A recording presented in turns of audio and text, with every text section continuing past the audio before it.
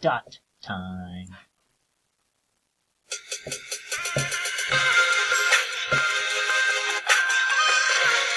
So now our journey's gonna end back where it started. We're back at the beginning with you and the choice you've got to make. Now that you know the facts about climate change, are you gonna do nothing? Or are you gonna do something? Do one thing, and you're taking the first step, declaring that you're in. You're not just letting the future happen to you. You and hundreds of thousands of people like you are making the future. So, what's your dot? Let's check out a few to get you started. I was really surprised to find out that a lot of greenhouse gases actually comes from meat production. Basically, the more meat we eat, the more pollution there is. So, I've decided to try to eat less meat in my life. I mean, you don't have to be a total vegetarian. You can go meatless once a week or even just do vegetarian lunches. Eating is something we do every day, so it really adds up and makes a difference. As a young person, I think social media is really important because it allows people to connect with people all around the world. I use social media to speak up about climate change. It's so easy to tap a button and share with my friends. And don't forget, you've got your science blogs. You blog about this stuff and then use social media to share it. You're getting the world out there. You are helping. Just like the public service announcement we did for the hydrodynamic challenge, you can make a public service announcement for climate change and focus on the solutions. What can we do to make it better? It's my chance to speak out and let others know about the issues that I care about. I'm registering to vote to have my voice heard. Our representatives are elected by young people like me, and it's important to let politicians know what young people think. We care about climate change and the environment. I definitely plan on voting on the next election so my voice can count. We have to get people talking about climate change. This is our future we're talking about.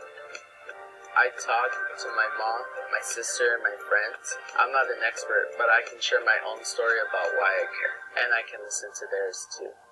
How are we going to fix climate change if we're not even talking about it? All right, now it's your turn. Ace, thank you for doing one thing and stepping up for our future.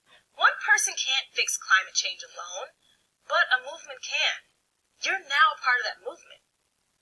That felt good. I could choose dots all day long. You? Definitely. I just chose 3 more right now. I guess that's do 3 things. Show up.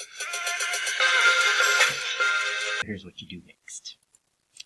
So you're still on the climate change quest assignment, and hopefully you already had your Google Classroom document open, and this is where you've been taking your notes. We still have to do oceans, so I'll show you how to get back to that one. But I want to focus on the dot. Once you've got all your notes here, and really important to write down what you think here, so you can keep your facts and your feelings and opinions separate. Remember, in science, we're mostly focused on the facts, but I do want you to deal with your feelings and opinions. But once you're done, as always, you go to Google Classroom and turn it in, because that will allow you to complete the task here. And remember, you got to close out, go back in. Once you go to task, you can complete the task, and there's where you'll find your ACE dot. And this is where you're going to share your dot. So what is it that you're going to do?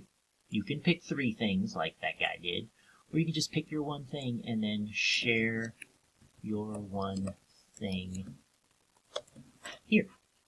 And then you can go back to assignment. I'm going to discard it. And let me know that you shared, so I know to look in the discussion, and then submit. That's it. That's how you do your one thing. Once you get your one thing done, go back to Google Classroom and don't forget to unsubmit. Because when you unsubmit, you can go back here and finish your ocean acidification notes, which we have to add here. And remember, this you can type as much as you want, because, fix that, this can go forever. It's a Google document, so you can just keep on typing. So don't worry that you're like, I don't have enough room for my notes. No, your notes can go on forever.